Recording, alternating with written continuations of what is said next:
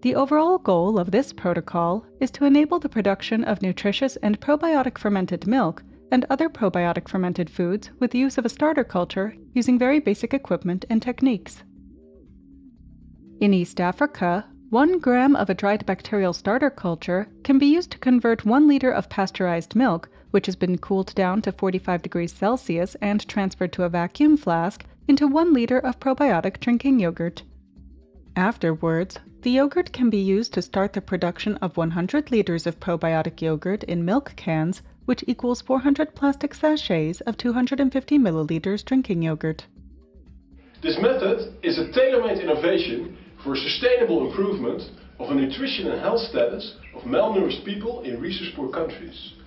Because they're people that can be exposed to many environmental risk factors that may cause infectious diseases with serious implications.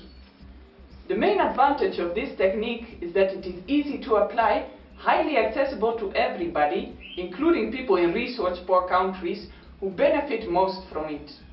Also, the process of fermentation creates a yogurt with added value as compared to milk.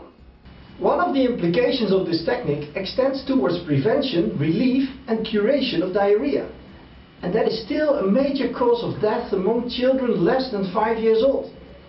Actually, it's the probiotic Lactobacillus rhamnosus strain present in this starter culture that has shown to be effective against diarrhea in a number of independent clinical trials.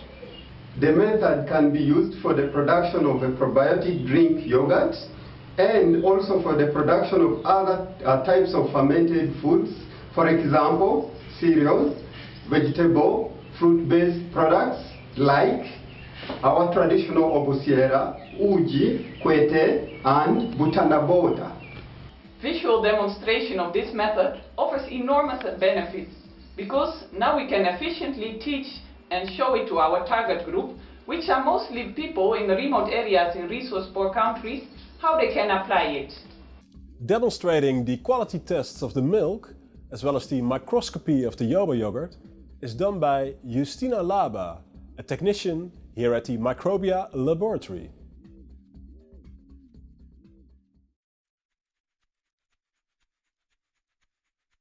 To detect abnormalities or spoilage of the cow's milk by organoleptic testing, check the visual appearance and smell of the milk sample. For a clot on boiling test, hold a 1 tablespoon volume of the milk over a heat source until the milk begins to boil. Then remove the spoon from the heat and assess the sample for clotting. For the lactometer test, fill a container with at least 15 centimeters of 30 degrees Celsius milk and place the lactometer into the milk. A reading of 28 or more indicates that the milk is of sufficient density without added water. For the ethanol test, mix an equal volume of milk with an equal volume of 80% ethanol in distilled water. When the milk is clotting, the quality is not good and it should not be used.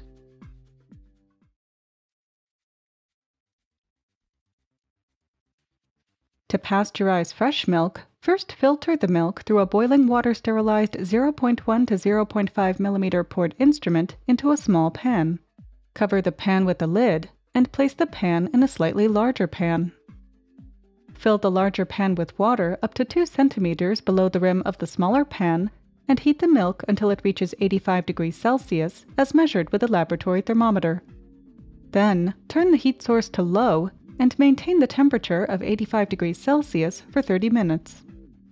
At the end of the pasteurization, remove the pan of milk from the water without removing the lid.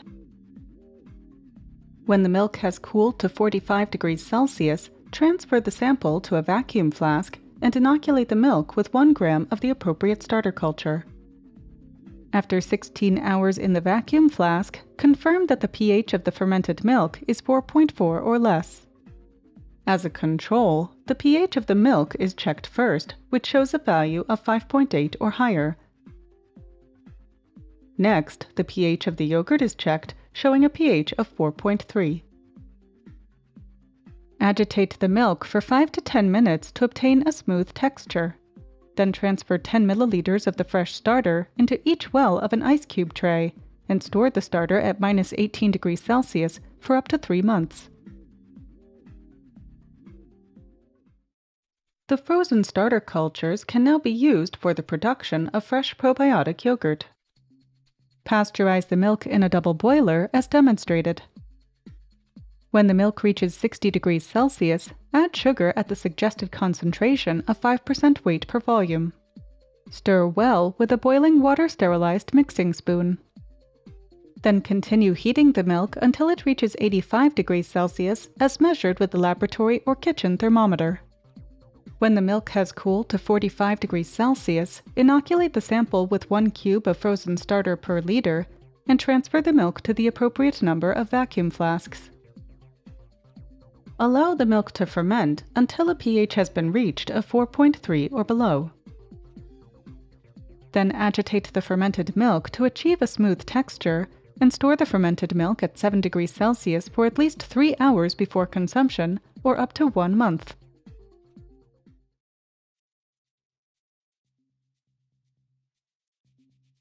For fermentation at 37 degrees Celsius, the acidification profiles of fresh starter and fermented milk samples exhibit slight differences in the onset of the exponential acidification at approximately 30 minutes, although the final pH values of both types of culture are very similar after 16 hours.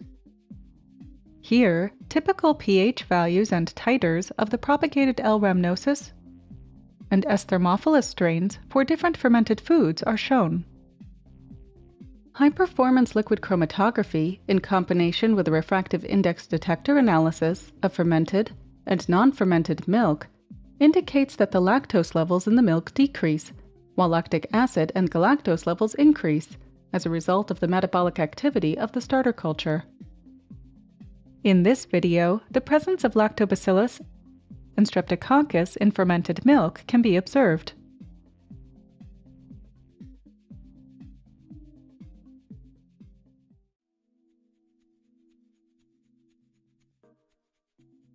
Once the process is mastered, people can easily make yogurt overnight with only using basic things like a starter culture, milk, a pan and a source of heat. When finishing the procedure, it's important to remember to enjoy the consumption of your results the following day. With this protocol, you can prepare the probiotic fermented foods like the cereal-based kwete. Of course, this depends on the availability of the local food ingredients, eating habits and your preferences. This technique enables people in resource-poor countries to improve their health and wealth by the local production and sales of probiotic yogurt drinks. After watching this video, you should have a good understanding of how to produce a nutritious and probiotic fermented milk by using a starter culture and very basic equipment. Don't forget that we work with fire and hot milk because of the pasteurization step. So be careful not to burn yourself.